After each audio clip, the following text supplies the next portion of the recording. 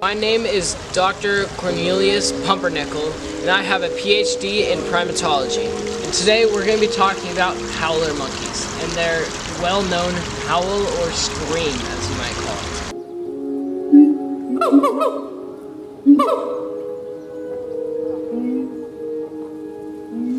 So why do you think these monkeys are howling all the time?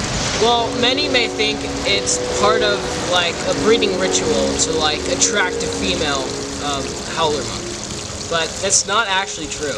We've recently done some studies, and howler monkeys do this howl because they are looking for their fathers. On average, these fathers left to grab milk at the corner store 16 years ago. We've actually done some voice analysis, and these howler monkeys' voices are very similar to emo people with daddy issues. We actually have a sample for you today. Listen to this.